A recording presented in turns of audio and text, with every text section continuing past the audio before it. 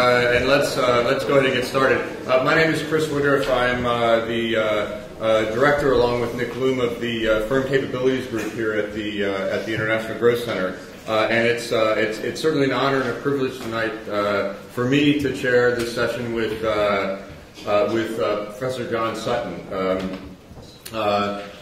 who is the Sir John Hicks Professor of Economics here at LSE.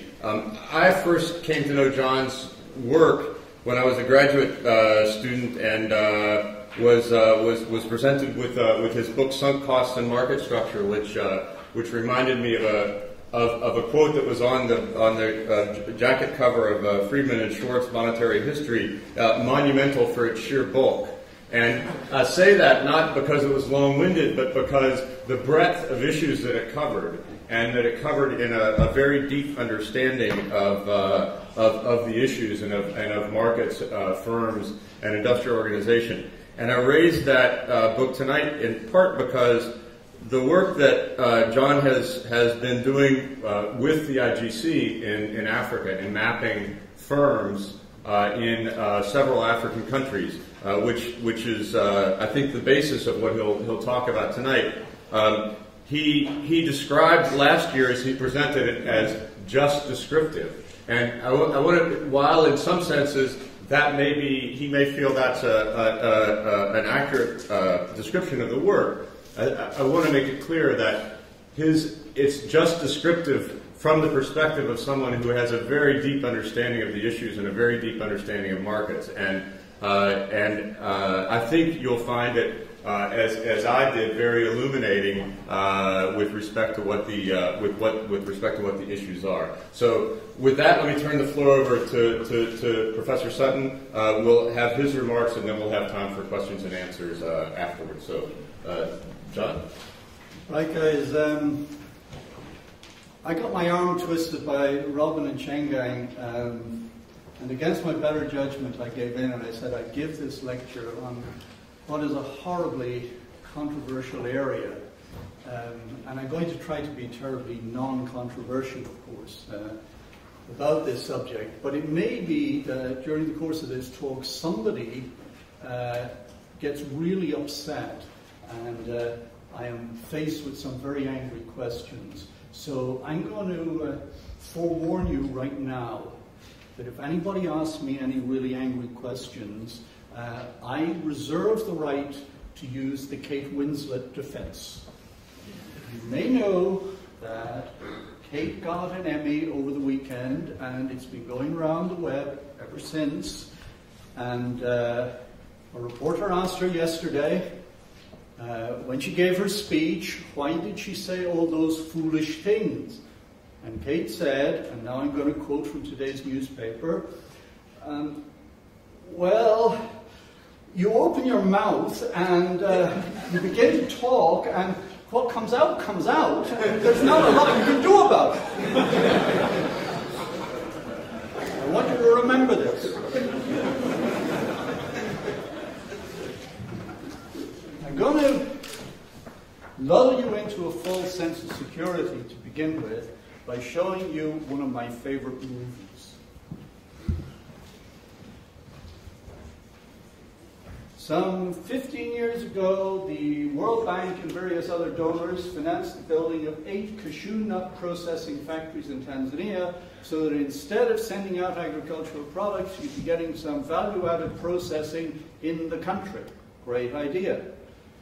Here's what happened when Peter Jay, presenting his television program, arrived in his lovely white Jeep to see one of these Tanzanian cashew nut processing factories. What I would like to do is to tell you what happens when he walks into this factory. He discovers beautifully functioning equipment, and he presses the button, and all the machines go round and round. The factory is empty, there are no cashew nuts being processed, and nothing is happening. Now, he wonders why this is so, and there are great debates about why this particular activity didn't prove to work. And I used to wonder about this myself. And then I met a man in Tanzania just 6 weeks ago called Mr. Mohammed, and he told me his take on the story. His take on the story goes like this, that he now has, as part of Mohammed Enterprises, a very commercially successful cashew nut processing facility. And what's happening is that he's not using machines. If you're going to make cashew nuts, your problem is that a lot of them get broken in the process. And your problem is, how do you sell the brokens, as they're called? Now, if you have a large local market, as you do in Brazil, middle-income people, they'll buy all sorts of cashew-based products and you can sell the brokens. In Tanzania, there's no domestic market for the brokens. That means that the brokens are a complete loss. And it's actually more effective for Mr. Mohammed to run his now commercially successful operation using a manual process of the kind used in India, where he gets 80 to 90% yield of good ones and only 10 to 20% brokens, as opposed to 60% to 70% brokens with the machine. In other words, this was a bad commercial decision. That's story number one. I want to juxtapose that with story number two.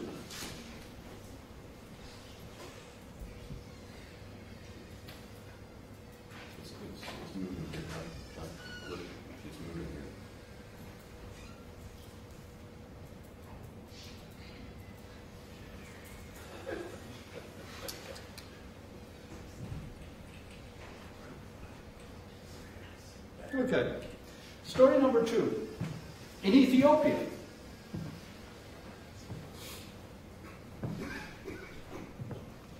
there was a man who decided to make matchboxes a few years ago. He thought, let's have some domestically made matchboxes instead of importing them from abroad. That's an easy thing that we can make. And so he set up a matchbox making factory, and he was very pleased with his productivity. He was making a matchbox at a unit cost of 38 cents, 38 per. And he thought that was pretty good. A month after he opened production, he got a letter from China, a company that says, we will deliver identical matchboxes to the one you're making, delivered, including transport costs, to your factory door for 2 rather than 38 per. So it's very hard in Ethiopia manufacturing something that's not going to be undercut by Chinese imports. So let me give you a good example of something that is manufactured successfully without any such fears. Mohan Kotari Industries is a mid-sized Ethiopian company that makes drawn wire. You make drawn wire out of steel bar. You have a machine that pulls the bar, makes it longer and thinner. You keep doing that for a long time and soon it's wire. Now you can make useful stuff like barbed wire out of it. Now, how did Mohan Kotari establish that that was a commercially successful enterprise? And why will they not be undercut? The answer is that this family were in trading for 30 years before they entered manufacturing, and they know the markets for inputs and outputs in great detail. They know that there's a shortage of the appropriate grade of steel in China. China, at the margin, is importing from various countries, including the Ukraine. So by going to the Ukraine and importing his bar from the Ukraine, he knows that given the transport costs of this sort of stuff from China, he has an absolutely safe market opportunity. What lessons should we draw from these stories? Well, the usual lesson the economists would like to draw from these stories is that getting businesses decisions is best left to businesses. What I've been telling you is that getting a good business decision made is hard for governments. All economists love to tell us this all the time. I've also been telling you that it's very hard for businesses. Trying to find a profitable opportunity or a gap in the market is a very hard thing to do. Now, economists like, well, certain kinds of economists like to draw from this kind of story the lesson that governments should be very slow to intervene in any market-specific way. And they should back off and use the kind of approach to enterprise policy that has become standard over the past 15 years. The standard view of the subject is that what governments should do is to create a good business environment that will serve all firms in the economy, take away all obstacles that are unnecessary in the face of business expansions, and do nothing else. Now, that might seem to be very good liberal economics advice, and certainly it's a very defensible position. But imagine that you were the Prime Minister of some country into whose office Mr. Wolfenstein came some years ago, and he showed you the investment climate surveys, and he showed you the 20 or 30 or 40 things that were deficiencies in your present scheme. Well, I'm reminded by that scenario of the kind of work I do in benchmarking. I've benchmarked industries for the Indian government, from machine tools to auto components, over the past 10 years. And when I do that kind of exercise, I could easily come up with 100 things that are wrong in the Indian machine tool industry. And when I presented to CEOs, if I gave them a list of 100 things that were wrong, they wouldn't be very impressed. They know all these things are wrong. They know they can't fix most of them. And this is not helpful. What I have to do is to find 2 or 3 big fixable things. Things that are going to really make a difference and which can be fixed. Now, I think economists, in talking about industrial policy, need to have the same approach. Tell me a few big fixable things. And by the end of this talk, I'm going to come to my lesson. And my lesson is going to be that implementation trumps diagnosis. That I could spend an awful lot of time telling you exactly what the optimal policy was, and I'd convince nobody.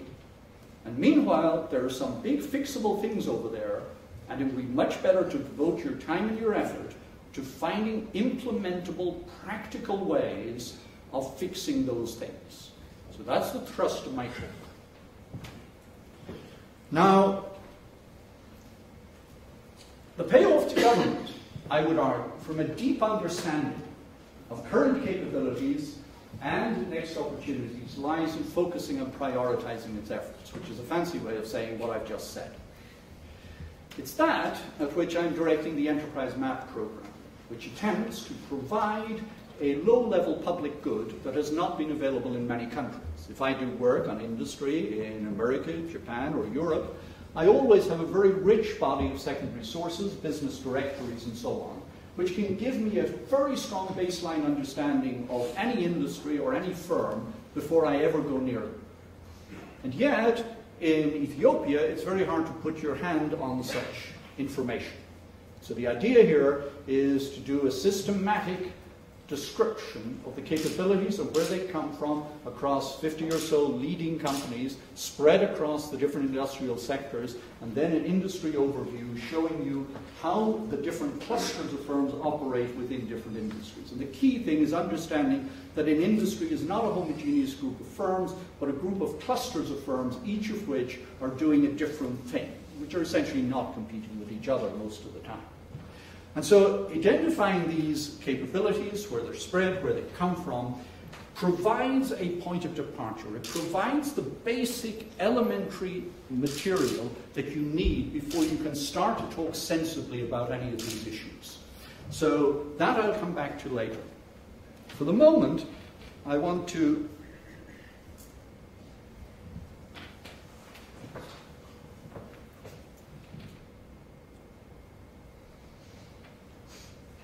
ask some questions about what kind of industries you see. I want to tell you about something I call relevant capabilities this evening. Because this question of capabilities has been floating around business schools for a very long time. And it's only now that economists are beginning to use the word. To an economist, it means something very simple at the level of observable outcomes. It just means the level of quality and productivity that you can deliver across each possible market in which you might enter. But underlying that is a whole lot of stuff inside the firm. The question is, when we say productivity and quality, we're really talking about what shifts your cost curve or what shifts your demand curves. Those are the things that will determine your profitability, your viability in the long run, your potential to employ people. And so we'll want to ask, what are the cost shifters, what are the demand shifters? It's the demand shifter that nearly always matters most. Most firms don't worry much about productivity because they've got low wages to offset it. And generally, they're not worried about their unit wage costs. They're generally worried about the fact that you can't sell anything against imported products or international markets unless you meet global quality standards these days. And the real challenges lie here. So we're all the time worried about what is a demand shifter and how do you shift out the demand for your product. Now, the industries that you find everywhere, the capabilities that seem to be always in place, no matter what country you go to, with some exceptions, in some countries there's not much market for beer, people don't drink much beer, but by and large, industries like this, beer, cement, and sugar, you find everywhere. So the capability of actually having a firm that functions and produces stuff is not in general a problem. These industries have some characteristics that mean that even if your productivity is poor and your quality mightn't be the best, you'll still probably be able to have a viable firm. And we want to ask, what are the capabilities required here, and what are the capabilities not needed?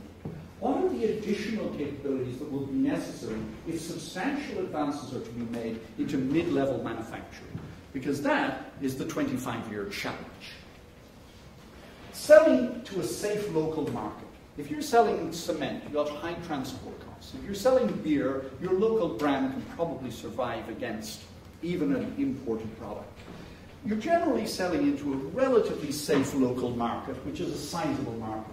You have high transport costs that protect you to some degree.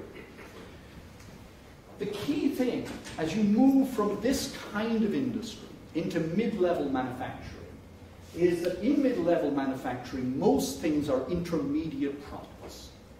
And they fit into other products. And you become part of an international supply chain. And you can't get into those chains unless you have very high quality standards. And it's this point that looms largest when you ask the question, over the next couple of decades, are we going to see people moving into mid-level manufacturing? I'm going to ask a question about who exports what, because I want to put this in perspective. I don't want to go through a lot of statistical analysis this evening, but I want to just pose the following question. If I look across countries at different levels of wealth, and I ask, who's exporting what? Who are the people that are exporting mid-level manufacturing goods? There are various ways you can do this using published statistics. It has become a very popular question to ask in recent years. There's a literature on this. And I'm going to try not to get wrapped up in that literature this evening and in the controversies surrounding it. I'm going instead to operate immediately at a very crude, highly aggregate level, at the cost of making a rather arbitrary list of things. I'm going to ask, what are the industries that are at a very, very low state of development in Sub-Saharan Africa? And what are those what are the countries that are beginning to export substantially in those industries? So what I'm going to take is what I would call the core of manufacturing industry. These are things like plastics, metals, power-generating machinery, etc., office machines, telecom equipment, electrical machinery, road vehicles, transport equipment, and so on and so forth. So I'm defining rather arbitrarily, for the purpose of just giving you a snapshot picture, the central core of the non-easy manufacturing industries, the ones where you need these kinds of capabilities I've been talking about of fitting into international supply chains and meeting international quality standards. And I'm going to ask the question, with this arbitrary definition, who exports what? And I want to show you a picture here. On the horizontal axis of this picture is how wealthy a country is. Poor countries on the left, rich countries on the right. Log GDP per capita. On the vertical axis, I'm going to show you what fraction of a country's exports are made of these mid and high-level manufacturing goods. And it turns out that as you move over to the right of this diagram, unsurprisingly, you find an upward movement. You find that countries at the bottom end, and I've marked Ethiopia, Tanzania, and Ghana, have very little of their export basket devoted to these mid-level manufacturing goods. Eastern Europe has, of course, become enormously oriented towards the production of these goods over the past 20 years. I've shown Hungary, the Czech Republic, and Poland. But I also want to point out to you that there are an awful lot of points over in this part of the diagram. Here you'll see New Zealand and Norway. They don't export in their export baskets a lot of middle to high level manufacturing exports, because New Zealand has very productive agricultural exports, and Norway, of course, has oil. And so this isn't a necessary condition for getting rich. I want to make that very clear. Nonetheless, I'm going to focus on the question, if this is the direction you want to take, what are the challenges in building up capabilities? And I want to talk about what the relevant capabilities are as you move over to the right of the diagram. So I want to ask, well, who's doing what? Where will the advancing capabilities come from? And what barriers are they facing in building up those kinds of capabilities?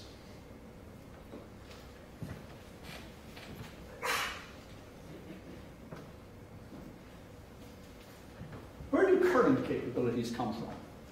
In the enterprise map of Ethiopia, one of the most important things I wanted to find out was if I took Ethiopia's top industrial companies, there are 80 or 90 of these, and I picked a representative sample that covered everything, so I've got some representation in every important sub-market across the industrial sector. When I use industry in this context, I mean manufacturing, agribusiness, and construction. And I look at the top companies there, and I ask, well, where do those companies come from? And the interesting thing is that those companies have, by and large, not grown out of people that were small manufacturers. The notion that we can foster very small three-person companies and suddenly they'll grow up to be big employers, it happens very rarely.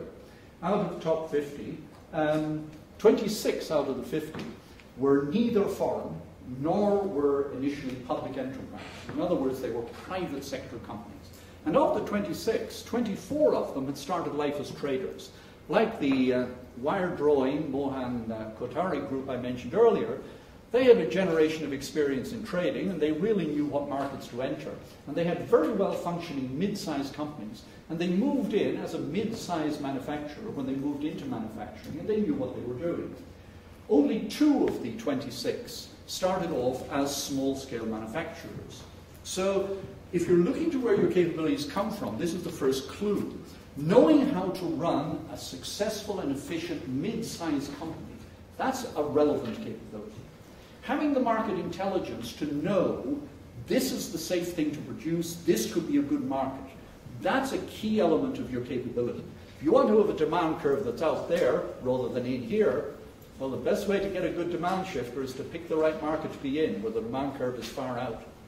So you need to start at this level if you want to ask, what are the relevant capabilities? In Tanzania, here's another clue.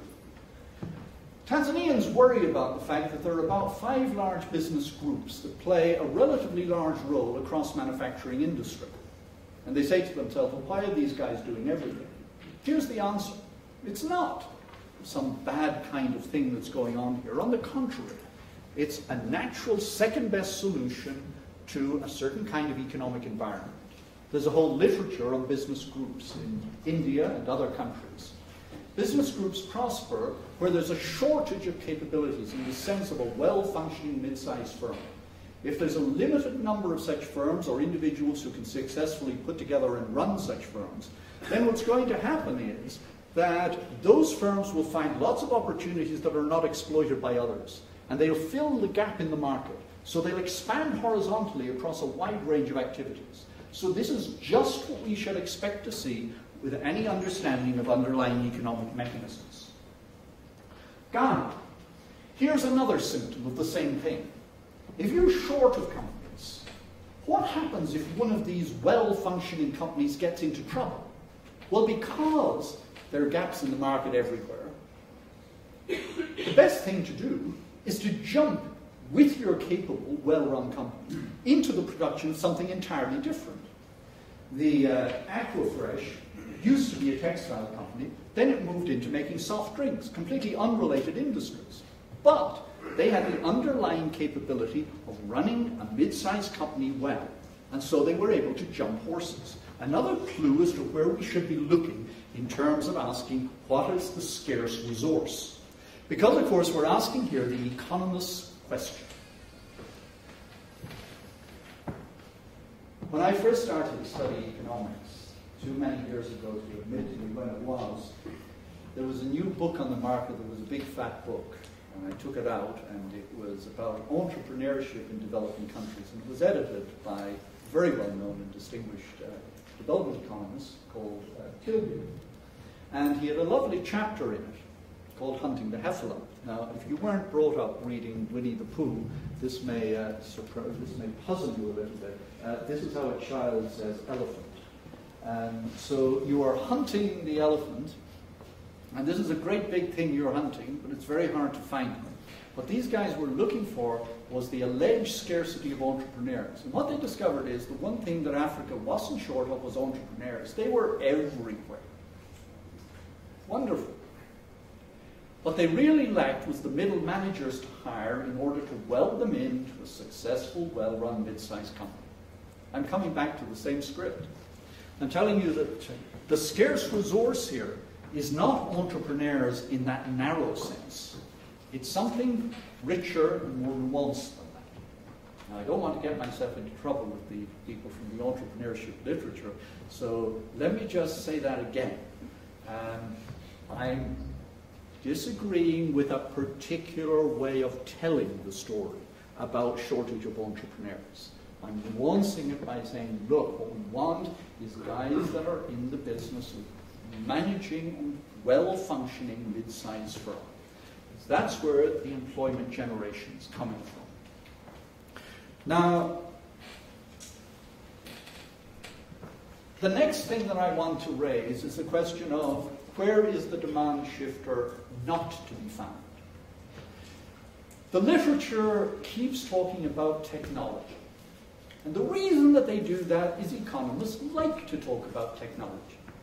I like to talk about technology. It's interesting.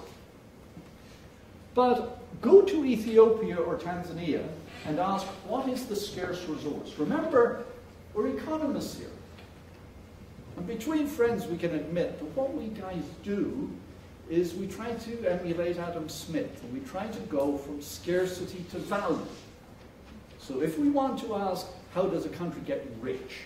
It's got to have some capabilities that are relatively scarce. And this relative scarcity is going to drive the relative value of that capability. So it's really important to ask, well, what's missing? What's the hard thing to get? Now, a very good way of thinking about it is, what are the things that any firm could buy off the shelf? By definition, those are not scarce capabilities. That's not where the value is coming from. And technology, at the low end, the left-hand side of the scatter diagram I showed you, you can buy off the shelf. A textile manufacturer gets his quality standards in manufacturing by buying the right machine. End of story. His challenges, his capabilities, have to do with more subtle things.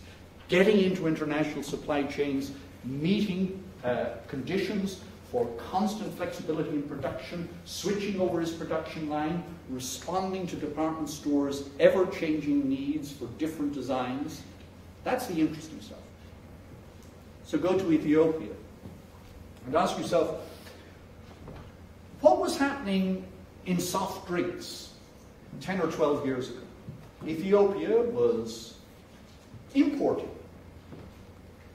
a lot of fruit juices and soft drinks. Seems completely unnecessary. Now, there's a whole range of firms that are making those things. Import substitution has been extremely successful.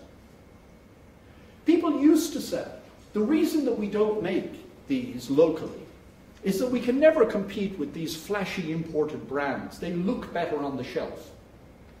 But the fact is that there are guys going around firms in Sub-Saharan Africa, knocking on doors, saying, please can I sell you this production line?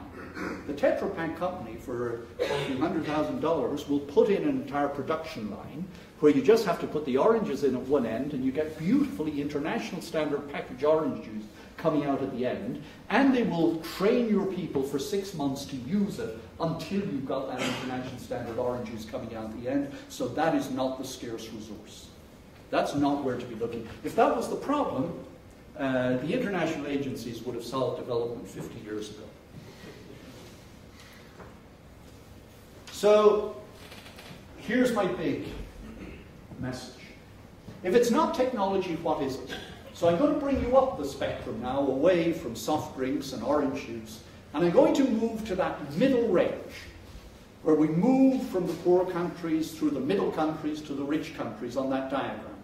And I'm going to ask about that transition, where you shift up to the middle ground manufacturing industries, and the quintessential industry here is auto components.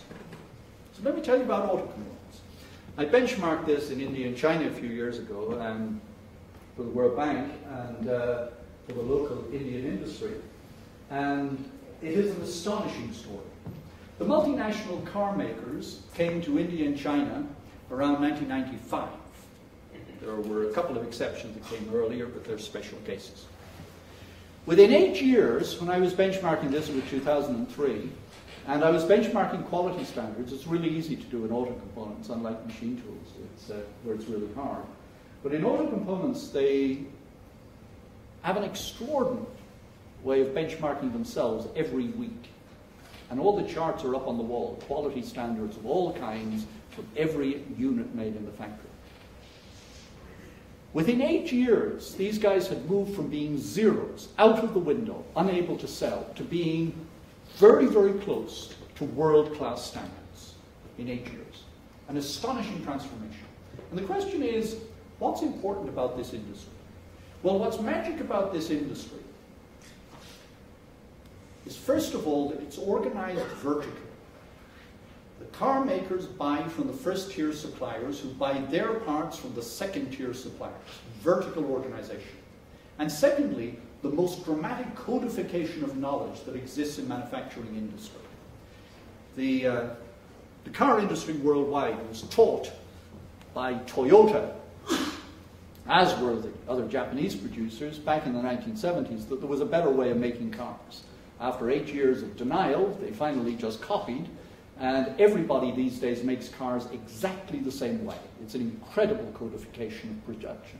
If you're in Slovenia and you want to sell auto components to Volkswagen, all they'll do is give you a business card from a consulting firm who will bring you almost into the window, and then you'll be qualified to have a serious conversation with Volkswagen. Then, if you're a smart operator, you'll take a large loss-making contract at very bad prices with a first-tier automaker so that you can learn and get fully into the quality window. After that, you can make money. But that's how you build your capability. And the way that knowledge is transferred is through the movement of engineers back and forth between the two companies. Because here's the second magic thing. In that vertical relationship, incentives are exactly aligned. The Brazilians used to complain in the 1960s that they wanted American machine tools to be made in Brazil. But the American machine tool makers would only ever give them the last year's model range, the model range that was becoming obsolete. They didn't want to transfer the technology. But in auto components, you have aligned incentives. Ford or General Motors wants the Indian producer to be world-class, because now he has a low-cost, low-price world-class producer, instead of importing it at a higher price. Meanwhile, the local Indian guy wants to come up to world-class standards, because after this loss-making contract, he can move to future profitable contracts, because he's no longer a learner. The alignment of incentives and codification of knowledge make auto components special. But auto components, in another sense, is typical of mid-ground manufacturing. And that is, quality standards are the key to everything. And this is the important bit, what lies behind those quality standards is not technological know-how, but the mastery of standardized working practices.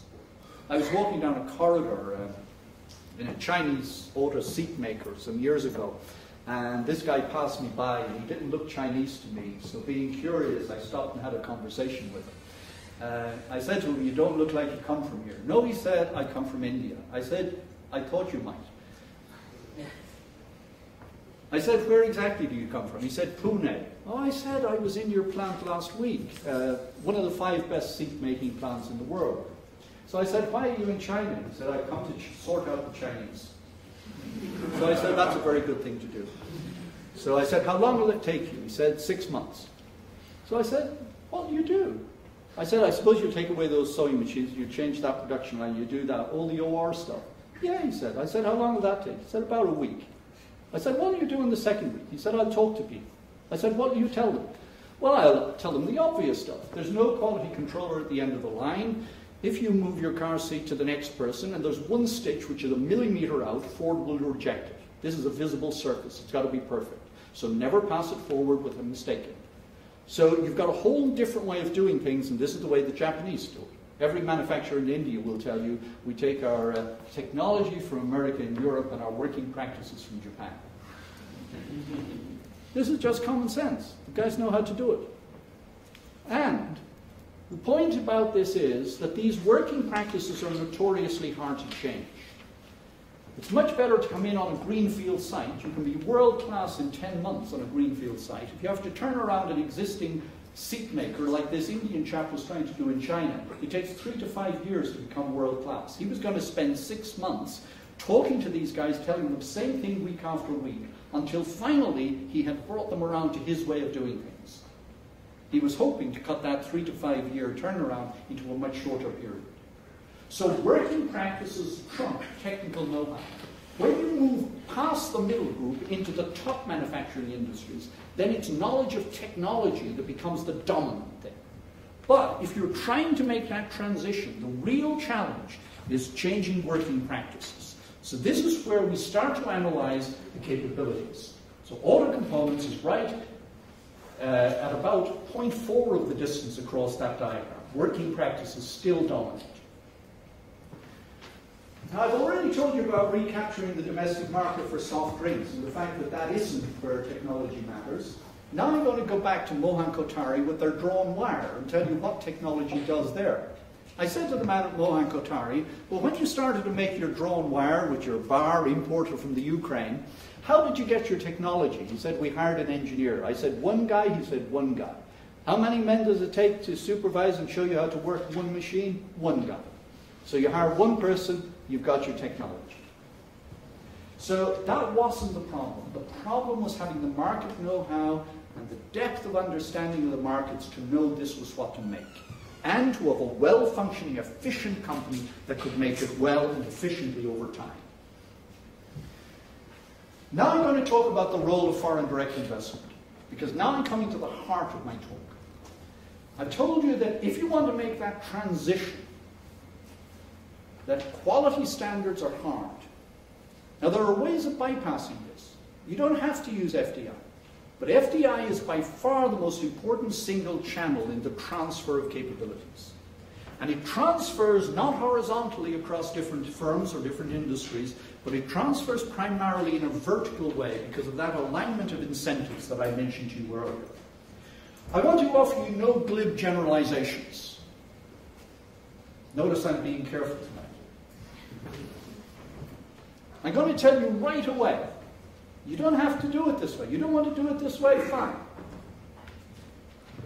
Ireland did it entirely this way. Between 1958 and 1968, they opened up the economy, they brought in foreign companies, they offered themselves as a gateway to Europe. The foreign companies essentially took over. Irish manufacturing firms declined, they exited. Foreign companies ruled manufacturing. That's one way. Korea did it very differently. In steel, in semiconductors, they said there's a great diaspora of wonderful local scientists working in the United States. Why don't we have a massive research organization and bring them home and let them spin off companies from there? It worked fine. Sure, you can do it yourself. Had Ireland tried to do that, well, things would be even worse than they are, right? I work a lot there. Bharat Forge in India, really smart people. You want to go it alone and avoid FDI? Be as smart as Bharat Forge. Bharat Forge was practically going bankrupt. They make forgings, not much money in that. So the guys decided they were going to turn the company around. What do? They say, look, we've got to get from general forgings into specialist forgings. You make a forging by having a piece of metal. You have something very heavy that hits it. There's a die here that knocks it into shape. The great thing in forgings is how many times do I have to hit it? Because you're going to quote for contracts for 10, 20, 30,000 pieces. Get your quote wrong, you've lost money. So what I really want to know is how many times do I have to hit it? 4 rather than 3, you've just had a 33% cost increase and you'll be losing money on the contract. How do you find out? Well, you make a die and you try it. That's the old-fashioned way.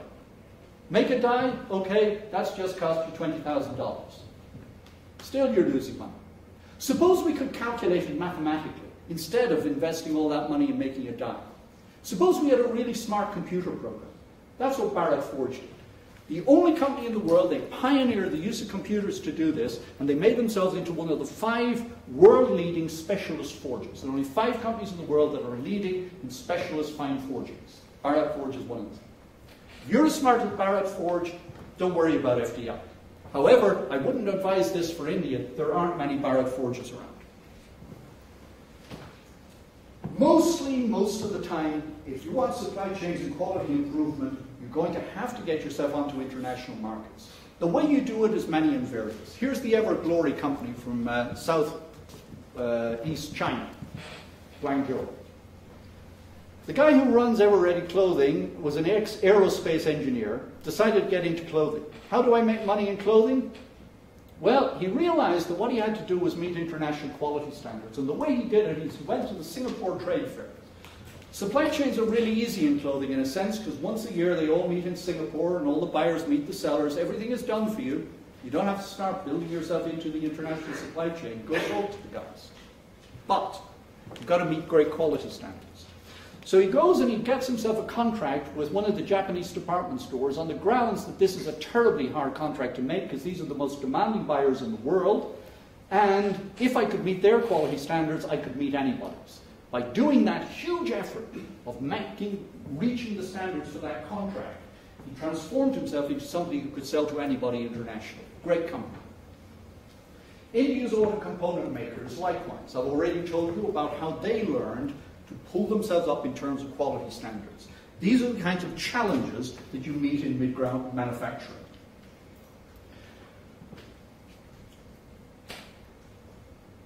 Setting sensible priorities depends on understanding of the existing capabilities that you've got and the current institutional setting. I've been trying to pull back the discussion of enterprise policy. I use this term enterprise policy because I'm trying to avoid saying industrial policy because that makes everyone really upset. So you see, I'm Irish, so I'm very diplomatic. And the Irish invented this lovely term enterprise policy some years ago. That stops you getting hit when you say this. Enterprise policy, everybody has to have an enterprise policy because every government has to decide on what's the level of corporate tax rates. Once you've decided that, you've got an enterprise policy whether you want one or not. So you've all got an enterprise policy. The question is how you design it sensibly. That's what we're talking about here. In order to design it sensibly, you've got to first of all understand the current capabilities and prospects of companies and sectors in the economy and the current institutional setting in which they operate. So what we're trying to do here is talk about what I'm going to call big fixable problems. Because what I'm going to tell you is that we could spend ages arguing in a bad-tempered way among ourselves as economists about what is a good enterprise policy, what's a better enterprise policy, how do we optimally design the enterprise policy. Now I'm trying to pull us out of that really unhelpful argument. And I'm trying to say that when you actually look at where you're trying to get to and what you're doing, maybe it will be a good idea for us to proceed in a piecemeal way by looking at big, fixable, obvious problems. Because diagnosis is easy. We economists could spend our time beating ourselves up diagnosing this beautifully, and it wouldn't really help us a lot. Because diagnosis is 5% of the problem. 95% of the problem is implementation. That's what's hard, making it happen. So I can find quite easily for you big fixable problems that are worth fixing. And it should be pretty uncontroversial that these should be fixed. And the challenge is finding ways of doing it. So I want to just change the spotlight in this area. by asking you to think about big fixable problems, because they hit you in the face once you start to build an enterprise map. Let me tell you about a Tanzanian story. I'm going to tell you about one of the big issues, access to land. Anna Temu was a very interesting woman in Tanzania, came from a village in the middle of the country. She was doing business from the age of 11, raising chickens to sell eggs on the local market, and she came home from school. By the time she was at university, she had extended her business into having a small flour milling business.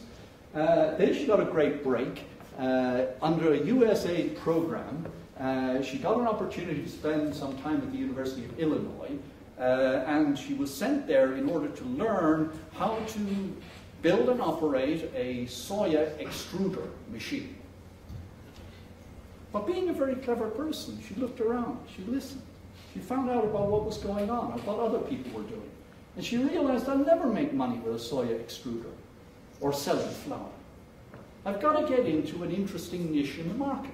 And she realized the niche of the future was health foods and high nutrition foods. So she went back and she built herself a lovely mid-sized company that specializes in a whole range of branded health foods and high nutrition foods. The trouble is she's operating on a very small plot of land. She bought a larger plot of land in her own name so she could expand.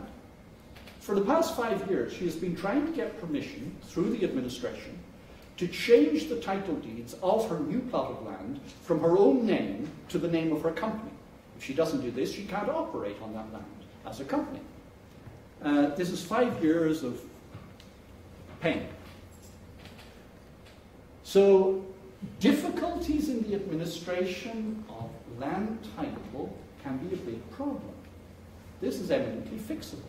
Now let me tell you a contrasting story. Let me tell you the story of Gagan Gupta of Kamal Steels. He has no problem with that. He's a steel maker from India. He comes to Tanzania, he says, look, there's an awful lot of scrap steel here. There's a lot of people making steel out of scrap steel. This is a very good entry-level manufacturing business that brings you into interesting areas. So he sets up this plant to process scrap. He has no trouble with land. He goes straight to the Prime Minister. He says, look, I'll employ all these people. I'll do this. If you've ever met this man, these are both people with very strong and interesting personalities. They're real characters, both of these people. Really, really interesting business people. But Gagan Gupta, he would just go flamboyantly into the Prime Minister and do a deal, and not only did he get the land for his new plant, but he actually said he wanted 5 times more land than he required for this plant. Because what he was going to do was divide up all the rest of the land into little plots that he could sell off to local businessmen who wouldn't have any land ownership title. They would have permission automatically to run their business on one of his plots. So he has a lovely little business going and a very nice brochure about how you can open up a new business on one of his plots. It's a lovely little map that he has on in the inside of the brochure. The lesson I want to draw is a very simple lesson. When people start making lists of obstacles to doing business, they need to remember that businessmen are very inventive people, and there are some people who just dance around certain obstacles. There are lots of ways of telling this story. I'm sure lots of people would be tempted to find other differences between these two firms that explain this or that. And I don't want to get drawn into that. I just want to point out to you that land ownership is sometimes a big problem, and sometimes it's not. But there are many things that can be bypassed, but that doesn't change the fact that getting the administration of transfer of deeds right is taking an obstacle away from exactly the kind of high capability business I've been talking about. The mid-sized company with good business acumen who knows how to get into an interesting niche in the market. This is exactly the kind of company that epitomizes where growth can come from. And if you have unnecessary obstacles there, this is a bad idea. We don't need to carefully measure the hierarchy of seriousness of problems. This is fixable, and it should be fixed. So let me move on to another big fixable issue. Tanzania again. Did I forget one of these? Oh yeah, Ethiopian priorities. Second one. A World Bank survey some 10 or a dozen years ago carried out the following little exercise. Pick up the telephone to the investment agency that takes foreign direct investment into any country in Sub-Saharan Africa. They discovered that 7 out of 10 phone calls were not answered.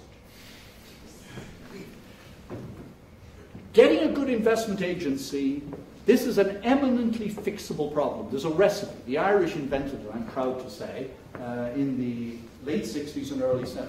It's a formula that's used across the world. You have one-stop shop, you have a dedicated group of people. The offices consist of a mixture of ex-business people and ex-civil servants, so you get good political relations between the two. You have a certain salary differential which is modest because you want people that really want to help the country and are dedicated to their goals. I could go on forever about how to design a good one of these, but this is common knowledge among the people in this business. So this is an eminently fixable problem. And from Ethiopia's point of view, this is a weakness. If you looked across, you can see many strengths in the way Ethiopia does things. They are extremely effective. Once they decide to do something, boy does it get done.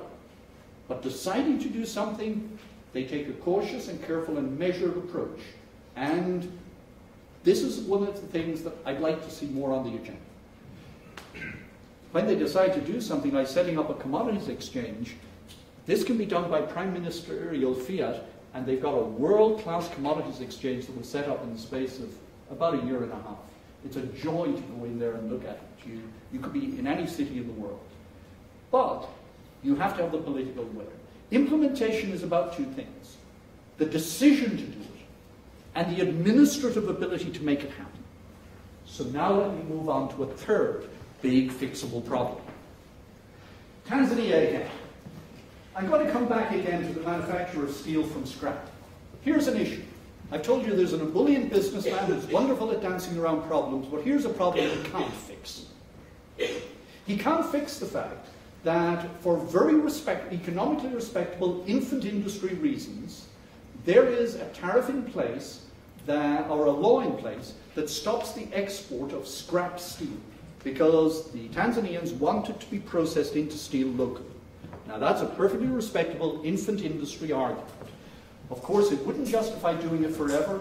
It is subject to all the caveats about we don't want this to be a monopoly, but there are several people doing it, there's competition in the market, and there's no assumption that this is going to last beyond a certain period. So this is a very respectable economic device, but it's completely undermined by illegal exports. People take truckloads and container loads of scrap steel, they move them to the port, and they go out illegally. Policing the law is the problem here. Simply ensuring that the law is respected. And that is the kind of specific, fixable problem I'm talking about. So what I'm talking about tonight is the notion that we don't have to get drawn into bad-tempered doctrinaire disputes. We can find big fixable problems, and the challenge is implementation. Political will plus administrative capacity. And the more of these problems you fix, the more you build up the country's administrative capacity. That's the capability building. The ability to take a problem and just fix it. Now, I'm going to finish up with a few disclaimers. I'm just going to anticipate all the terrible things you're going to say to me. I love the phrase, a human loves a story, but economists don't. I've been telling you stories. Why don't I do a survey? Why don't I do it systematically? Why did I not do econometrics and measure it properly? I'm not competing with the surveyors. That's fine. I'm trying to say, if you want to do a survey properly, please at least know as much about the firms and the industries you're going to survey as I write down in the enterprise map, because that's the public good I'm giving you. I regard this just as low-level background knowledge before one should start forming samples. When people form samples, they often have groups of firms that are completely different, not competing with each other, non-comparable in various ways. Now, if you want to measure the frequency of power outages in manufacturers in India, that's fine, throw everyone in. But if you want to talk about the things I'm talking about tonight, you need to understand what the subpopulations are and the way they're very different. So I'm helping you to design your survey. I'm not doing it for you. Secondly, the audiences for the enterprise map. Who are they? Number one audience, government. The enterprise map of India, we've had sent successive boxes of 50 copies because they want everybody in the Ministry of Industry to read it. This is a primer for guys who want to talk about industry. So low-level public good, that's number one. Number two, businesses themselves. Businesses who are interested in investing in Ethiopia, this is exactly the information they need, which is very hard to get. That's my second audience. Third, and last, comes the researchers. I am not providing you with a data set. I am deliberately designing things so you won't get a data set out, because I don't want it to be used as some crutch. What I'm doing is I'm giving you the background knowledge so that you'll know the baby stuff before you do the grown-up stuff. That's it. So this is my big disclaimer. Please don't blame me for not giving you a data set. The third is the lesson that I have made central to the whole talk. I am suggesting that in talking about enterprise policy, instead of beating each other up, face up to the fact that the diagnosis is the small part of the problem, and designing good implementation strategies is the hard one. And making those implementation strategies work is the real challenge. That's where the capability building in government is really interesting. And so I'm suggesting that we can have a better humoured discussion by focusing on number three. Diagnosis is easy, but implementation is the challenge. And that's where I'm going to start.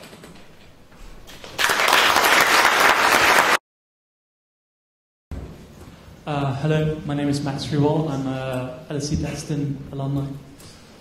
I was intrigued by two observations that you made. The first one was that in Ethiopia, only two of the large enterprises today started out as small businesses. And the second one is that you stated that there is no lack of entrepreneurs in these countries. That basically everyone seems to be a small entrepreneur.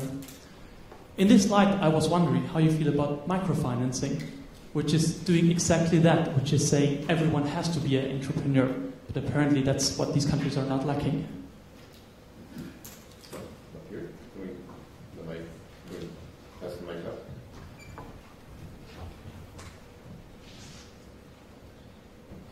Kumar and Keith, Cambridge. So I was wondering, what do you think of the intra-country? So, for instance, India, the implementation, the capability, if it's there, it's easy to learn. There is a huge amount of variation from state to state, and within the state itself, there is a huge amount of variation. Some areas where industries take off and others don't. So let me answer those two immediately if I can. Okay. I'll answer them in reverse order. The within India variation intrigues me, and you're absolutely right. When I gave the presentation of my machine tool benchmarking study of India to the CEOs, the two big lessons that the CEOs wanted to emphasize from it was exactly what you've just said, huge variation. There's one brilliant firm. It was set up as a new greenfield plant firm by engineers who were sick of the bad working practices at the existing companies that employed them, and they set up by themselves. They're now the outlier. They took over the market for the core products of CNC machine tools in India. They're called Ace designers, and they are really very, very good indeed. Now, what the CEOs said when they saw the diagram of how productive and what the quality levels were across different companies, the lesson that they wanted to draw about it is, why are we benchmarking against other countries? Why don't we benchmark among ourselves within the Indian industry? Because best practice in India is hugely better than average practice. So I agree 100% with your observation. Now backtracking to the first question, I told you about the 2 out of 26 who started as small manufacturers. Let me first of all say that some people do start small manufacturers and they become big. The sting in the tail of that question was, why am I not a microfinance person? So I'm going to tell you two stories. I answer everything by telling stories, sorry. The first story I'm going to tell you is about Anna Temu. I've already explained to you that this was somebody who came in as in manufacturing industry, doing flour milling. So here's somebody who started really small as a one-person business, and it's doing great. But it's doing great for reasons that are absolutely textbook economics. Lesson 1 of the growth of firms literature. It seems to be completely unknown in development circles, but here's lesson 1 of the growth of firms literature. This came out of a guy from MIT, Birch, who did it all. He tracked all the small firms in America in the 1970s and followed them for 25 years. And you find that the vast majority of them stay small. There's a tiny number that grow to be big. Everyone's interested in the tiny number. Now, what's special about the tiny number? One thing. Almost all of them are in new sub-markets. A sub-market is a part of a market linked to the wider market, but it consists of a cluster of firms doing something different to the next cluster of firms in the market. It's part of a single market because these things are partial substitutes, or they're linked in terms of technology, but there are different clusters of firms doing different things. Now, if you look at the fast-growing small firms, they are riding the wave of a new sub-market in almost all cases. And as soon as you tell people that, they say, technology. What this guy discovered was back in the 1970s, all these guys were semiconductor firms. And of course, they were all small firms to begin with, but semiconductors got big. Wrong. The semiconductor guys are there, but they are not the typical firm. What's typical is health and fitness centers. As you all know, in 1970, were the Americans interested in health and fitness? You're not old enough to remember this. The answer is no. By 1980, were the Americans interested in health and fitness? Wow, yes. This industry mushroomed. And if you were smart enough to open a health and fitness center in the United States in 1970, you got big and rich with high probability. That's what Anna Temu is doing. She's going to Illinois. She's seeing this is the sector that's going to grow. I'm going to get out of this commodity business and get in here. So when a small firm grows, it's because it's got an unusual person running it. Most two-person companies in Ethiopia or Tanzania are not going to have that kind of potential, not going to have that kind of leadership, that ability to build an organization. So there's going to be very few, and they're going to be carried along by moving smartly into the growing sub-markets. Second story I want to tell you is about making gypsum products. In Ethiopia, here's another barrier. It's notorious. It's actually so commonplace I didn't even bother to include it in the list of big fixable problems. But it's notorious that mid-sized finance for mid-sized companies is hard to get. Well, everyone knows this. So here's a gypsum maker, mid-sized company making building products in Ethiopia, and he goes along and he looks for finance. And this guy is a well-established company. He wants to make a new product. It's based on gypsum. Gypsum is an area where Ethiopia has a comparative advantage. They have great deposits of high-quality gypsum. So this, from an economist's point of view, is a perfect business opportunity. But it gets turned down. It gets turned down by the private sector banks, gets turned down by the public sector banks, and he doesn't go ahead with the project. Why? Well, the guys tell him, first of all, we've never made this in Ethiopia before. So how do we know you'll be able to meet world-class quality standards and compete against imports? Why should we support this? And secondly, this is only import substitution. We want to support exports. Now, I've been told that in principle, Ethiopia has moved away from this orientation towards exports only, never mind import penetration. But to an economist, these two are exactly equivalent. They do just the same for your balance of payments. Now, I've been told that that battle has already been won in Ethiopia, and as far as the government is concerned, import substitution should be on a par with export promotion when in the giving of finance. But here's an example of a company that's finding it hard to grow. So, I'm telling you, there are barriers of this kind. There are business opportunities, but many of them are coming out of businesses that have already grown to be a stable mid-sized business. Very few of the microfinance supported companies will grow to be that. And you really have to ask, if you're interested in long-run, large-scale employment generation, don't put all your eggs in one basket. I'm not saying anything against small companies or microfinance, but I'm saying look at the mid-sized companies. Look at the guys that have obvious potential to expand.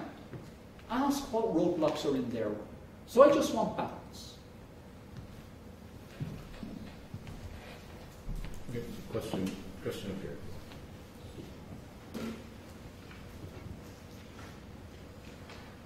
Hi.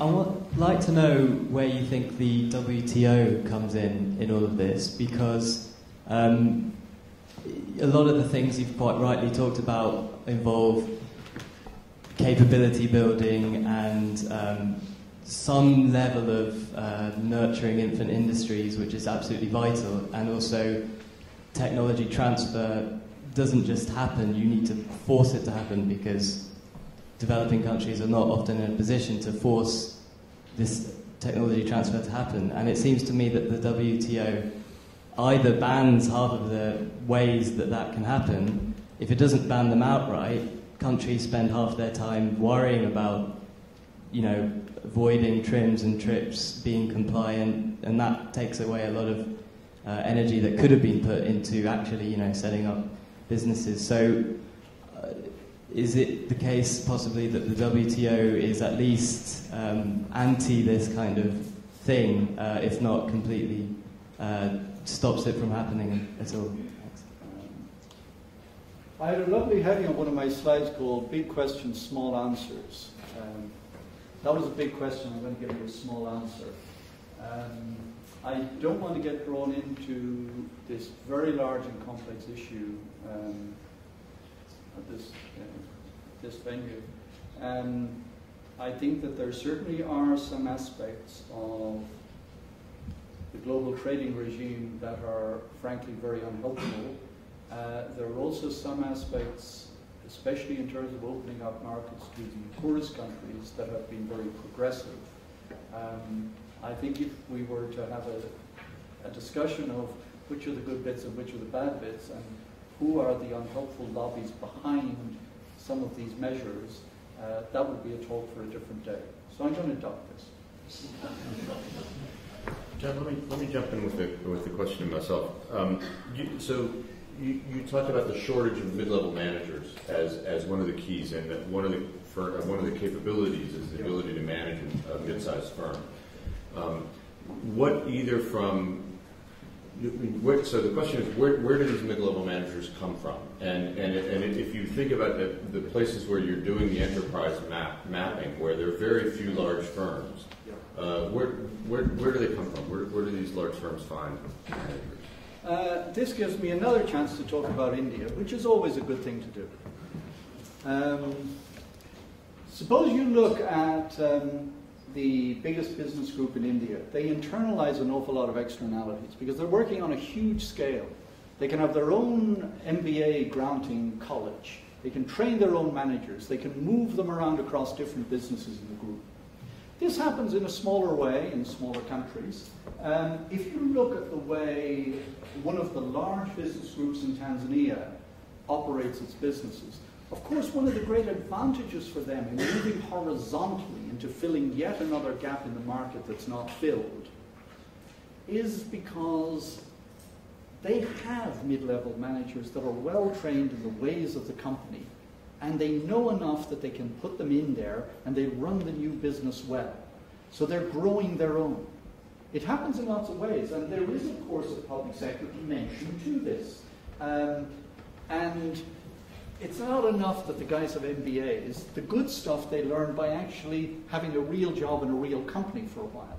And so this is one of the great horizontal spillovers, as it were, that happen. And you're looking often at second-best solutions to the fact that you don't have a thick market in middle managers. But I would emphasize that it's not just a shortage of middle managers. That's why I say I wanted a more nuanced view of hunting the heffalump. It's not just the shortage of an entrepreneur or the shortage of a middle manager. I think the proximate causes of wealth, not the deep causes. The deep causes lie in the usual list that institutional economists have taught us to use. I'm not disagreeing with any of that, but the channel through which all those good things flow into wealth creation is the channel of private sector companies. A key to this is these average level mid-sized companies, and It is those well-functioning companies that are the conduit. And they involve the putting together of a well-functioning, successful company. Believe me, it's hard. Most academics don't discover this until they reach their 50s and they have to take their turn as head of department. And suddenly they realize what it's like to run an organization. And they realize, actually, this is much harder than being an academic. You know, that's why a lot of guys like me are academics. So this is hard. So I think the scarce resource is there, and you've got lots of second-best solutions. Other questions?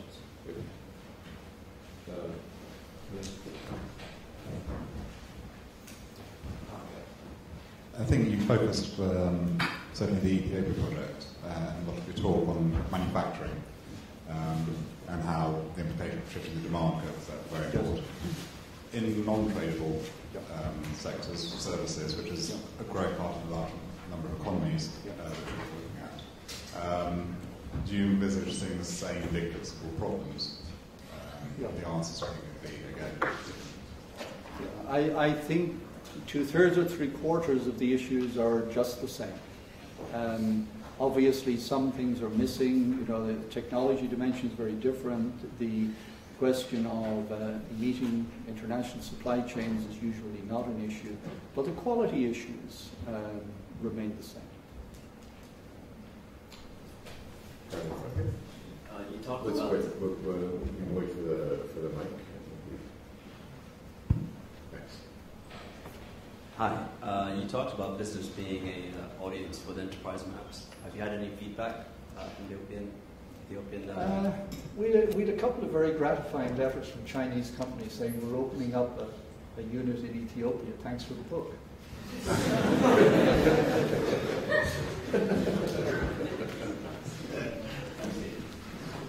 You got a question in this back here. Hi. When you were talking about Tanzania, the company which changed from Aquafresh, I think it was, Aquafresh, yeah, to soft drinks, yep. And they found this out by looking at the heavily demanded imports of soft drinks and how they were extremely high branded, so it was hard to get into that kind of market from a domestic local company kind of viewpoint. So I was just wondering, from how they looked at that and looked at kind of like the imports and how they could solve that problem from this whole gap in the market, do you think that is quite rare from companies? No. I think the lesson from the Aquafresh story was not, hey, weren't we very clever to get into soft drinks? Because lots of people get into soft drinks. It's been flavor of the month for the past 10 or 12 years in Ethiopia and Tanzania and elsewhere. The point that I was going from the Aquafresh story was not that they went to that particular market, but that they found a new market, and it was a growing market. That wasn't a difficult thing to do. But the point was, they weren't driven out of business. Even though their own textile operation was facing such price competition they couldn't survive, they had a very well-functioning mid-sized firm, and so they could jump ship. They had the valuable scarce resource to take with them. The scarce resource wasn't, we can make textiles. The scarce resource was, we have a very well-functioning mid-sized company. What will we do? It wasn't hard to answer the question once you asked the question. But what I'm trying to point out is, look, you see stuff happening that suggests that if you've got a well-functioning mid-sized company, there are lots of opportunities there. So let me tell you another lovely Indian story. There was a story in the Sunday Times, it must be 20 years ago. It's about time we stopped talking about Africa and started talking about the UK. Here's a lovely story about the UK. You think everything is good here? Sunday Times 20 years ago, they interviewed this lovely Indian businessman. I said to him, look, your brother and your cousin and all the other Indians you know, they went to the United States and set up businesses to make themselves rich. Why did you come to Britain? He said, in the United States, I'd have to work so hard. Here there's so many jumps in the market, you can't lose money.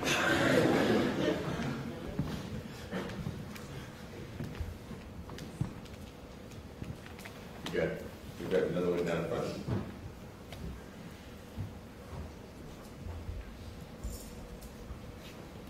Thank you very much. Now, all these stories are success cases. Do you have stories on the other side? And, do I do failure? But that's what the lessons are, exactly. That's what the lessons are. Because because everybody has something to take along to jump ship. Yeah. Were there cases of people jumping ship into even worse ships? And what happened to them? Yeah. Who carried the cost of this? Is it society? Yeah.